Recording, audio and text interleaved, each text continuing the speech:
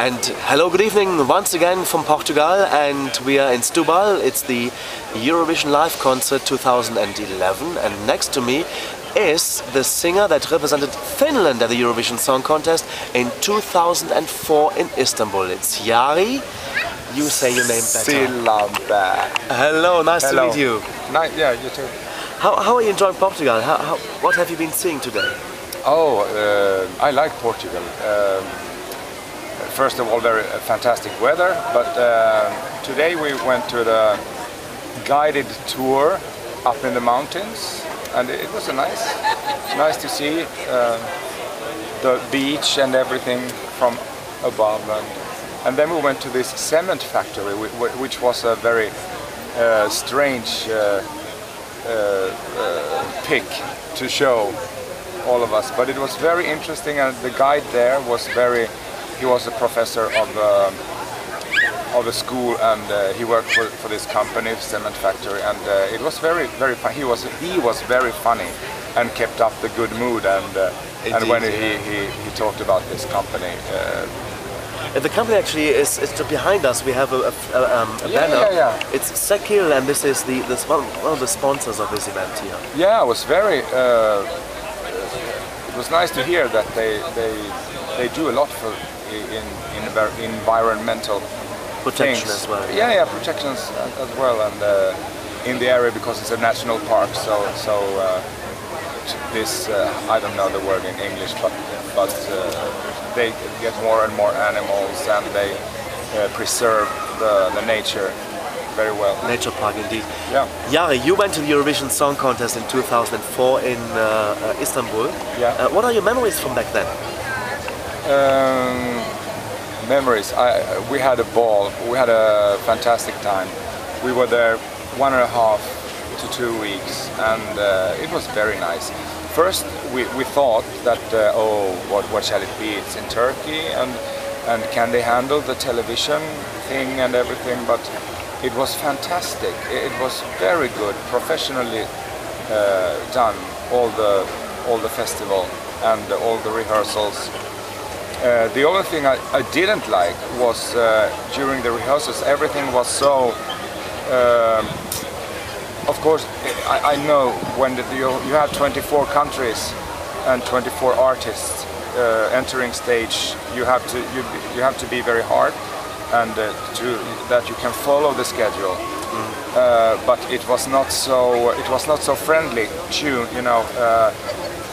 we were all like waiting in line, and okay, next Finland, 1 minute, and it was very military, basically. Very military, and that was, well, yeah, you can cope with it, but it's not nice. But the rest, fantastic. They held very nice parties for us, and. How did you cope to be the ambassador for Finland in Istanbul? We tried to do, the whole delegation from Finland, we tried to do the best of it, and I don't know, I didn't think that I was an ambassador for Finland, or I don't know, but for my song, I think we tried to make as good as we can. Okay, Jari, what happened after the Eurovision performance in Istanbul? You went back to Finland, of course, and then with the music career. How did it continue there? Yeah, I continued with my music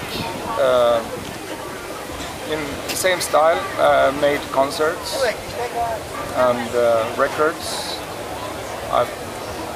After that, I probably have had 4 or 5 records out, and the new one is coming now in 1 month. Tell us more about that. There is a new CD, a new album coming out of yours? Yes, and it's very near my old style of music. The last 2 CDs I've done, it's theme CDs. I made film music. We went to London and we recorded with the Philharmonia Orchestra at Abbey Road, and it's a very nice album. But it was not at all successful in Finland because the radios don't like, I think, they don't like to play too much big orchestras. Okay. It sounds perhaps too fancy, or I don't know. And there are old songs. There are old songs from classical movies, and so it was not a hit. We sold a lot in my concerts, but not in the shops, or it was not played on radio so much. And before that, I made a Latin music tour with a Cuban Finnish orchestra, and we had a huge tour and made a live CD, and that was very fun.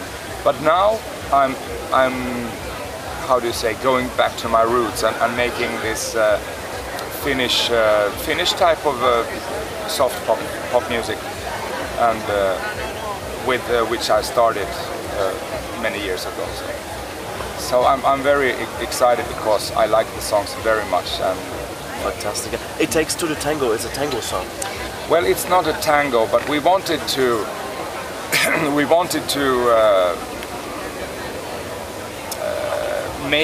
make it sound a little bit like tango.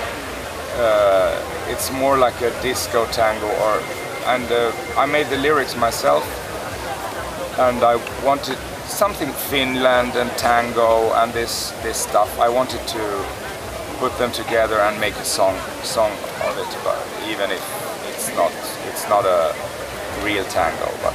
But is it true that actually Argentina is not the only country of tango? It's also Finland, is it?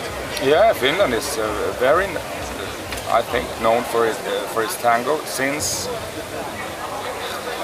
well, 50s, 60s.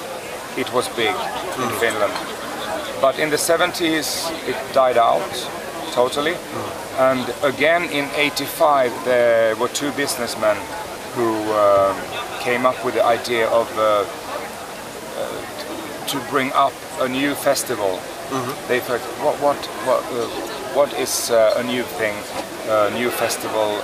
And they said, tango, it hasn't been played in Finland for years. So they came up with this idea and they started this tango festival in which they hold a singing competition every year, and which I won in '95.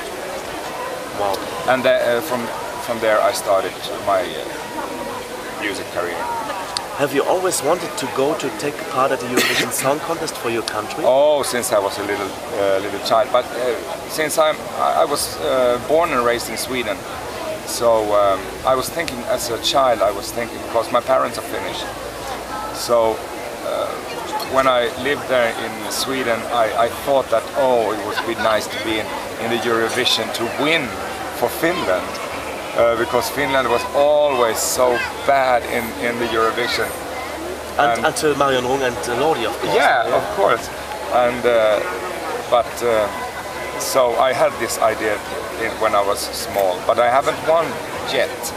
So I have to participate again, I guess. So will you? Actually, that was my next question. Would you come back to the Eurovision and do it one more time? Whenever, yeah, I will. Yeah, if I feel that the song is good, and I believe in the song, then of course, yeah, I like the show very much, and of course it's not as important anymore in the music business, in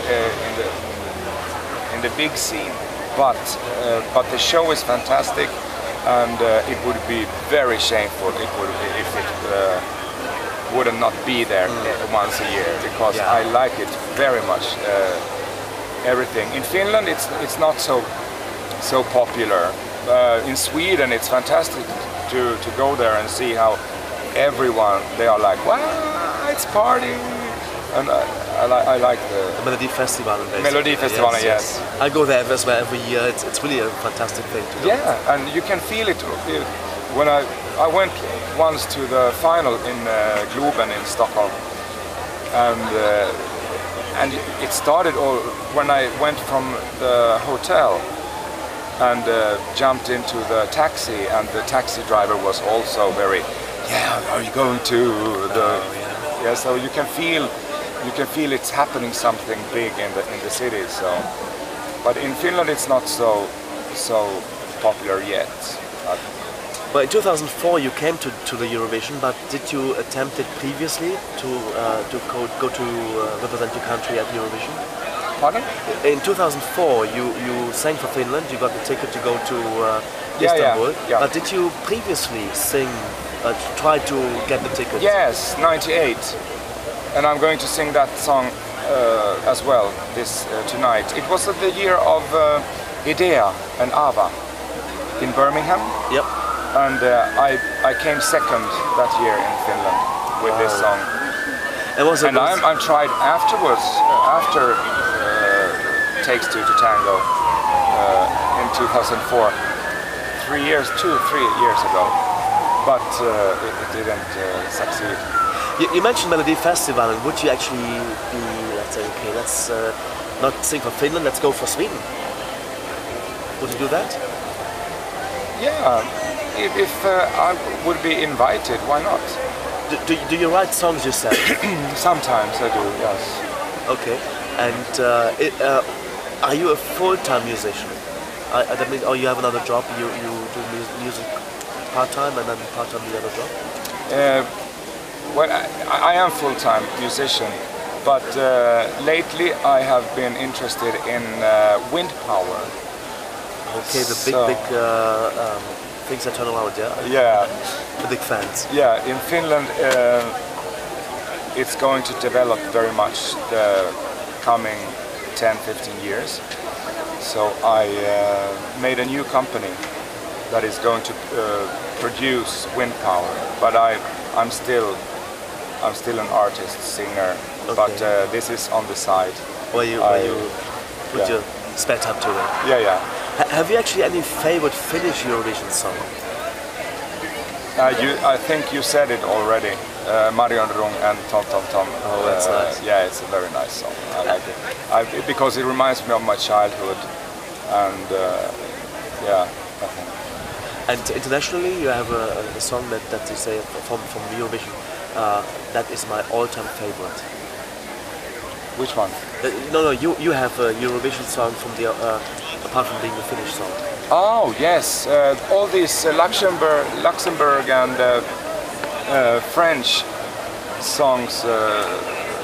Myriam, Loisson Enfant, and what was the Luxembourg song? It's Corinna Mess, was that the one? Yes. Si la vie est cadeau. Yeah. Si la vie est un cadeau. And from Spain, Eres tú. Oh, Mocedades. Yeah, I like big ballads. Hello, Aya, by the way. This is actually Aya's favorite Eurovision song, and she requests this all the time on our radio show. Which one? Aya, Eres tú. Ah, really? And Aya, actually, she is Finnish as well, living in Sweden. Is she? Yes. Finnish? She's Finnish and lives in Sweden. No. Yeah, yes. You can pass a greeting to her, if you don't mind. To Aya? To Aya Rantanen. Aya Rantanen. Ah, but I thought you were talking about the singer. No, that is Mocedades. Yeah. This is a joke, yeah. Joo, Aya Rantaselle paljon terveisiä sinne vaan. Jari, one more question I have, and of course this is to do with the monsters of Finland. That Lordi. Yeah. Have you ever seen them without masks? No, I haven't. Honestly? No, I haven't.